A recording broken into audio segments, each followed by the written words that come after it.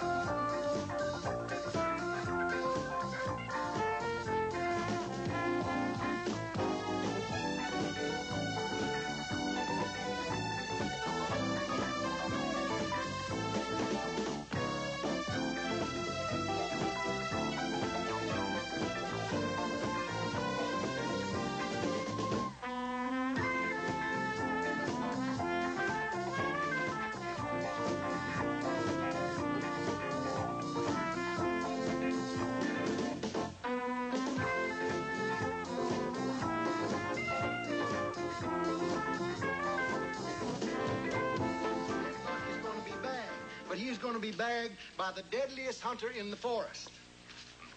Excuse me, old deadly one. How long have you guys been after this deer? Oh, 10 years. And you go through this every year, chasing this little fluffy little deer through the woods. Fluffy? We're not talking about Rudolph the Red-Nosed Reindeer. This is Big Buck. He's the biggest, fiercest, smartest animal in the forest. He's just a dumb deer. What? Just some dumb deer. He's a dumb deer. Now, you listen, Baker. You listen. If you'd have been up on Lover's Point one summer night back in '72, Big Buck had made a believer out of you. What happened? Well, now, they said Big Buck come a-charging out of the woods. Now, I'm talking about 9 feet tall. The antlers 12 feet across, see? Well, them lovers, they took off in every which direction. Well, except for Lester Tubbs. He was too slow, see? So Big Buck drew a bead on Lester's van. He charged it, and whoom, he knocked it right off of Lover's Point. Thank the good Lord Lester was alone at the time, or somebody could have got seriously hurt. Hey, come on, y'all. Let's go. The motor's turned off, and I will be, too, if we don't get out of here soon. Yeah, let's don't spend the whole day talking about Big Buck. Let's get out there and mow him down. Can I ask a silly question? You usually do. Have you ever really seen Big Buck? I've never seen him. Mm-hmm. Well, you were, not real close up. I thought so. Nobody's ever really seen Big Buck. I seen him. All right, it was at a distance, I'll admit. But let me tell you, even a mile away, that was a blood-chilling sight.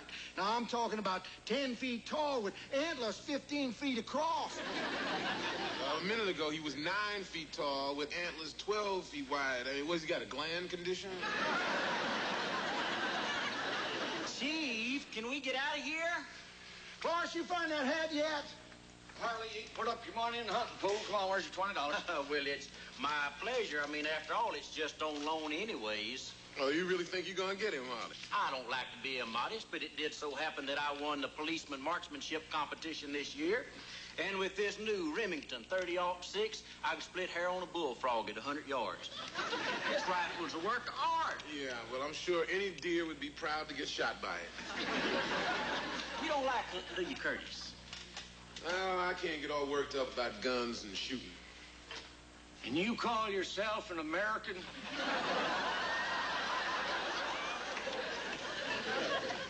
Of course, where can could that hat be? Well, Roy, I have turned your office upside down. It just isn't there.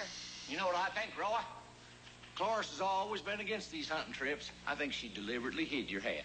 Oh, I did not hide his hat. Even if I am opposed to the slaughter of poor innocent creatures. Hunting is part of the balance of nature. To me, it's a contest between me and that wild animal. His strength and cunning matched against my wits. Is it too late for me to put $20 on Big Buck? Cloris, why don't you go out and look in the back of my squad car? And hurry up, Cloris. Gonna ruin my whole day if I don't kill something soon. You men. Oh.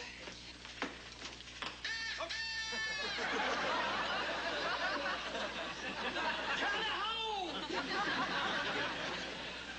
Make way for the great white hunter. Say what? Oh, not personal, Sergeant Baker. Well, are we ready? Are you serious? Sure. You mean you really want to go with us? Well, I didn't get up at the crack of dawn to make potato salad for nothing. Now, where are the other dishes? Mr. Mayor, there are no other dishes. This ain't gonna be no picnic.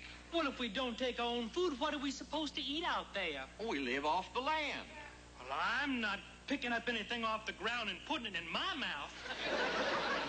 You mean it? You really gonna go hunt with that museum piece you're toting? Why, this happens to be of immense historical value. It belonged to my late daddy. He used it to shoot one of the last whooping cranes. Let's get him in the pool. What pool? Oh, well, each of us drop in $40, either on which of us gets Big Buck. Well, what if nobody shoots the beast? Well, that money don't go to waste. We all get together after the hunt and invite over about 20 cases of beer, and then come about 4 o'clock in the morning, any of us that can still pucker, kiss all the empties good night. Are you in? Well, if everybody else is, I guess I have to. I'll make it deductible. Excuse me now. I gotta go to my office and make a rest stop now, for I fear I won't be seeing porcelain for quite some time.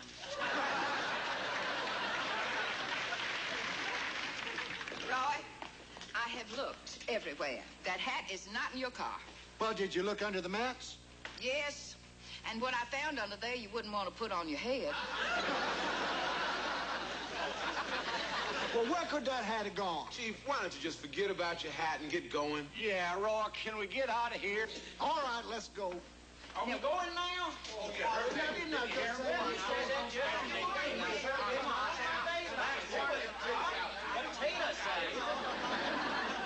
Hi, Curtis.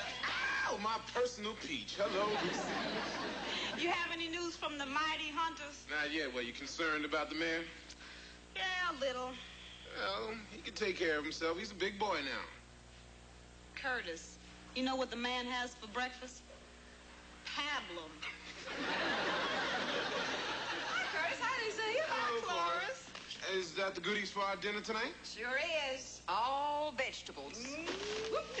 All vegetables. Oh, you'll love it. Hey, you know, this is a special day. This is our first official dinner date. Our first official dinner date. Mm-hmm. Who invited me? Of course. And who's paying for it? Cloris. And where is it taking place? Cloris's place. Well, honey, this is not our first official dinner date. Tell me something. How did you do it? What? Get granite to pump blood, because, Mama, you got a heart of stone. Hey, what's going on? The famous hat. Where did you find it? Well, I knocked over some cookbooks, and it just come crawling out from between some of Roy's recipes. Jasper, what are you doing back here already? You won't believe it. The mayor shot him. All right. Picked him off from over 200 yards, as clean as a whistle. The man shot Big Buck. No, the mayor mayor shot Chief Roy. Oh, my goodness. Yeah, but the Lord, in his ever-watchful way, allowed the bullet just to graze his arm. You mean he isn't dead? Of course he ain't dead. Did I say he was dead? You didn't say he wasn't, you dumb son. Now watch it. Come on, hold yourself. Jasper, where is he? Oh, Harley took him over to County General to get patched up. Are you positive that the mayor shot the chief? Of course I am. You know, that darn fool was blasting away at anything that moved. First, he shot the raccoon tail off in Harley's car antenna. Then he blew some little kid's kite right out of the sky. Next, he hit poor Luke Hawkins' prize bull. Did he kill him? No, but from now on, instead of charging, that bull's gonna be skipping. I think the mayor might need me, Cloris. Jasper, just tell us what happened. Well, once we got to Gopher's Wood, the mayor insisted on striking out alone. Well, we all said, good riddance. I mean, we'd had just about enough of his company after he got car sick all over us. Right after we split up, Roy spotted our first deer. Pow! Dropped him in one shot. You know, that was one of the cleanest shots I ever saw. That deer just so... Jasper, just tell us how the chief was shot. Well, I was getting to that. Now, Roy was toting that deer up in his shoulders, and the mayor must have seen them antlers coming through the brush. Because I heard him scream out, "It's Big Buck!" And the next thing I know, I heard the gunshot. Oh, you see, it's all my fault. If Roy had been wearing his hat, he wouldn't have got shot.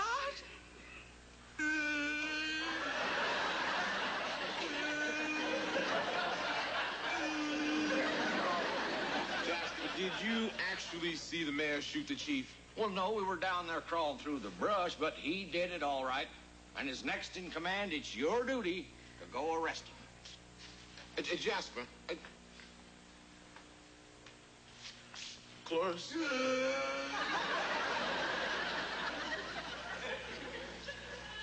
Sure gets lonely at the top.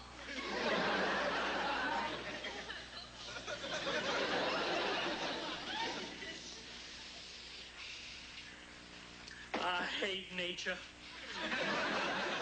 I just hate it. The last thing I do, I'm going to have that whole forest condemned.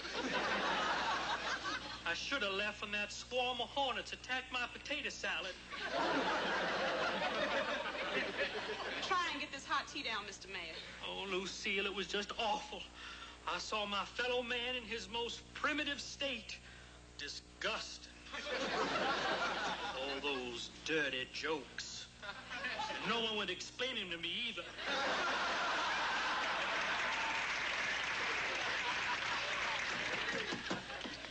I hate to bother you, Mr. Mayor, but there seem to be a few questions about this shooting incident involving the chief.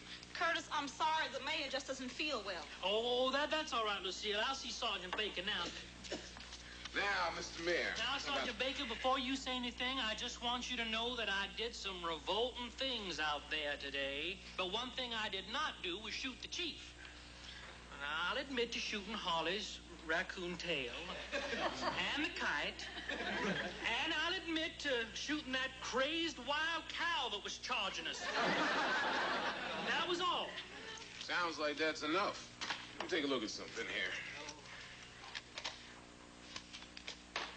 Is this all the ammunition you took along? One clip? It's all my daddy left me.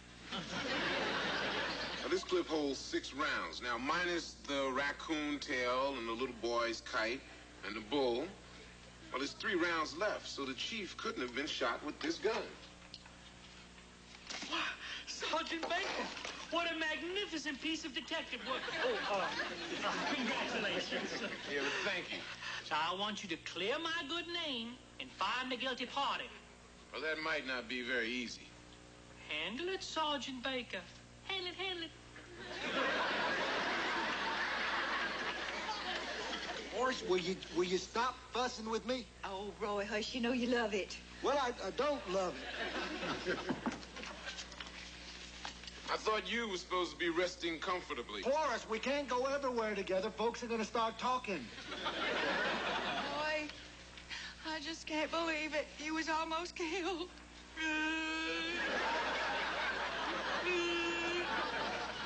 Baker, would you get her out of here before a flock of ducks show up looking for their mother? Roy Moby, you promised me one thing. The next time you feel the call of the wild, call me.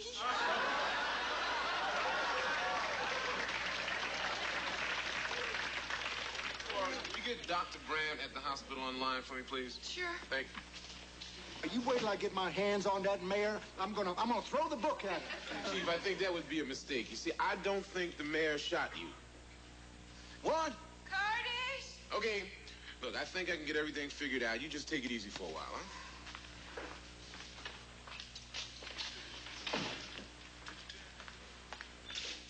Hello, Dr. Brandt. It is Sergeant Baker. Do you have that gunshot report on the chief yet?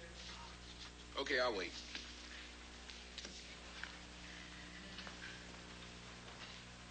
Harley, don't take it so hard. You know, you're making more of a fuss over losing that raccoon tail than the raccoon did. Hello? No, I'm waiting for Dr. Brandt. Thank you. Hey, Harley. Harley. Yeah? How come you're so upset? You know the chief's gonna be all right, don't you? Yeah, no thanks to me. What do you mean, no? Oh, no. Oh, yeah. Oh. Hello, Dr. Brandt. Wait, it's probably a 30-06, right? Yeah, I thought so. No, it's no mystery. No report will be necessary. It was an accident, plain and simple. Yeah, the fellow that did it just voluntarily told me all about it. Okay, thank you. Thanks, Curtis. Hey. I want to tell you about it sooner, but I just couldn't think about it. And every time I'd go to say something, I just got all sick at my stomach. And the chief just looked so pitiful laying there, his arm a-bleeding and that stunned look on his face. I understand, but it was an accident, Harley. Why don't you just go in, talk with the chief, get things straightened out? Yeah, I've been sitting over there trying to work up the courage, and I guess I got it now. I think I better have a drink first. You want me to go in there and talk with him first? Hey, would you do that for me, Curtis? Sure. And believe me, the chief will understand.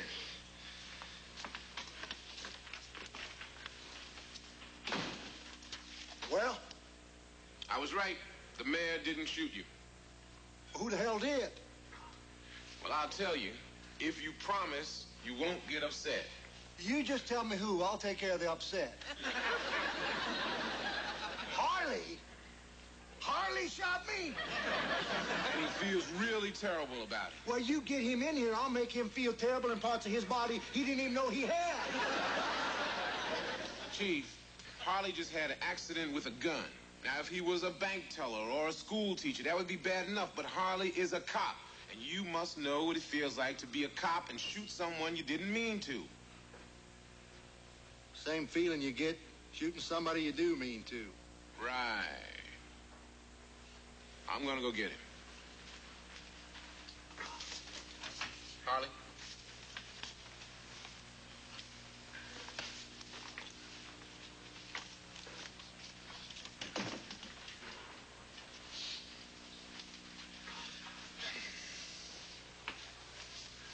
Harley, I don't know. I'm sorry. Oh, it's all right. Go ahead. No, you go ahead first. It's all right, Harley. Mine can wait. I'm sure what you had to say is a lot more important than what I Harley, had to just say. go ahead and say whatever you was going to say. Now you made me forget what it was. Harley, what am I going to do with you? You don't have to do nothing with it, Chief. Because I'm going to do something with myself. I'm going to quit the police force. You... See... Harley, now look, it was just an accident. All right, I did a lot of yelling and a lot of screaming, but I'm like that. Every time I get shot, I lose my temper. Listen, Harley, you're not a careless person. Well, not real careless. I tell you what, why don't we just forget this whole thing ever happened? I don't think I can forget it, Chief. If I live to be old as Methuselah, I'll never forget the picture of you laying there on the ground with your arm bleeding, just whimpering like a little girl puppy. Harley, maybe next time you stop and think before you pull the trigger. But what if next time I'm on duty when it happens, Chief? Harley, there ain't a cop in the world ain't had that nightmare one time or other. But Harley, we just pound our beat and hope that nobody shoots us and hope that we don't have to shoot nobody either. After 25 years, they give you a gold watch. That's what being a cop is. Hey, you're a damn good one, Harley. That's why I want you to stay on the force. All right, on your feet, Officer Puckett. You get out there and tend to business. I tell you, I'll see you at the bear bust. Oh, and Harley, don't worry none. I ain't going to tell nobody that you grazed me with a bullet. Thanks, Chief. I really appreciate that. Oh, it's all right, Harley. It'd really hurt my reputation as a marksman if they found out I missed you.